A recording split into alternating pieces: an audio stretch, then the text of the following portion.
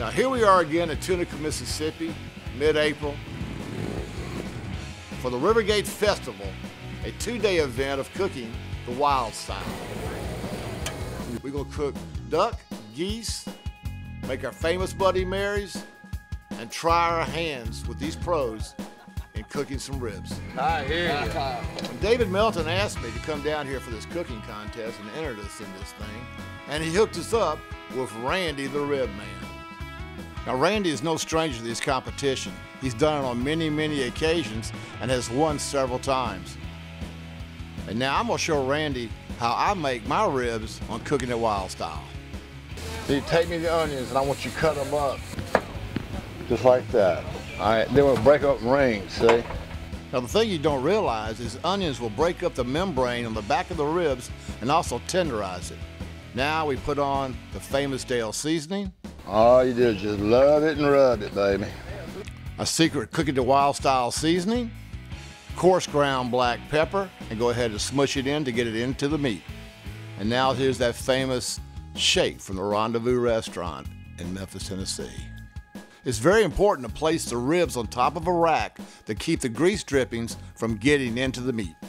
And the secret of the whole thing is you gotta put the crowns going up, you see? Crowns up, like that, all right? Now you take onions, and you just put onions all down through here. Now go ahead and start building your pan. Onions, ribs, onions, ribs, onion, ribs. Because I used to cook these on the weekends when I was at the lake, and everybody go, oh man, you ought to open a restaurant. I said, I've been in the restaurant business my whole life. My father had great restaurants. Oh, that's the best ribs I've ever had. I said, okay. Then from there, I did open a restaurant. Just give me some foil. Foil? Yeah. We got to get a couple of these on here. And you put it on real tight. This is almost like a steamer, you know? It's really crazy. Because at these places, you can only use wood or charcoal. We got it oven at 325, and that is absolutely perfect. Put it right there, close her up.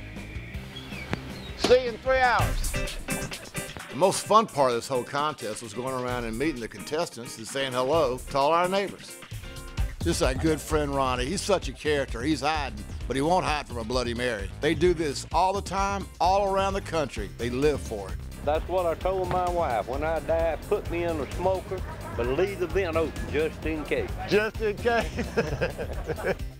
This is one guy we really got to watch out for. I guarantee you he's going to place. You got any kind of secret you do your stuff that you tell anybody or you don't tell anybody? I try not to tell too much. I hear you, I hear you. Now we start cooking the bacon for our side dish for the duck. The andouille sausage, get it smoked, chop up the onions real fine, chop up the andouille sausage, small pieces. You melt some butter, add the onions and the carrots. I use the slithered carrots, it's easier, they cook quicker. Saute them down. When they're sauteed, nice and tender, add your bacon and your andouille sausage.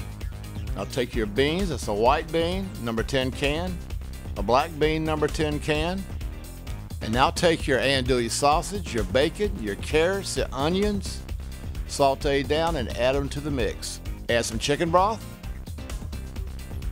stir it really good. Here we go, just slide it right there. Let it sit there, and we gotta watch it so it doesn't burn, and stir it in a few minutes, okay?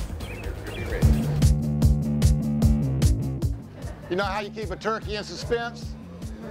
I'll tell you next time I see you. I got you there, buddy. Now, these people are funny. They love my jokes, and I just love his cooker. Look at this cooker. Can you believe this thing? Did it work out pretty good? Oh, yeah.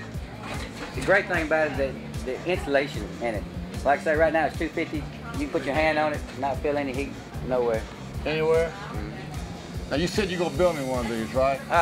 One day, yeah. That took me 4 years to finish that one.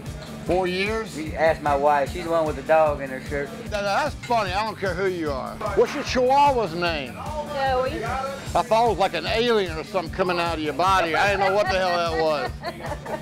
Kind of scary looking there. Yeah, he is. Hey, buddy, what's your name, huh? There you go. Rebecca's got her salt. I smell good, don't I? I've been cooking all morning. Now these guys are really cool. This man cooked for us the night before. He had a big tent, a lot of his friends, and for the competition, he really cooked a strange dish. What'd you do for anything but? Barbecue beans and bologna. Barbecue beans and bologna. And now where you from? Strayhorn. Strayhorn, okay. About 20 minutes from here. I got you. And now let's start making our garnish for our Bloody Marys. Little celery, olives, celery, and olives for our little swizzle stick. Zing Zang is our base.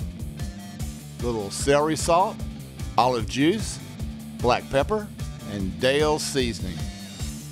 And now, the favorite part of all, vodka.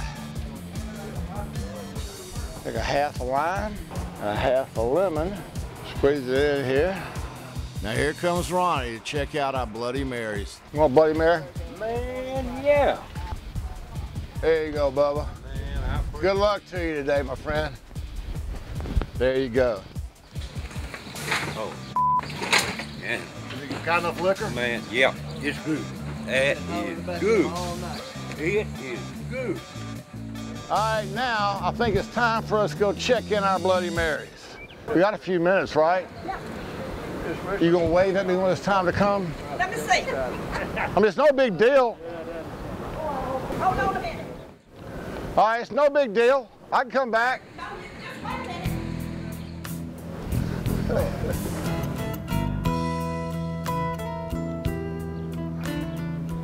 Well, you can tell them the first one in line at the liquor store.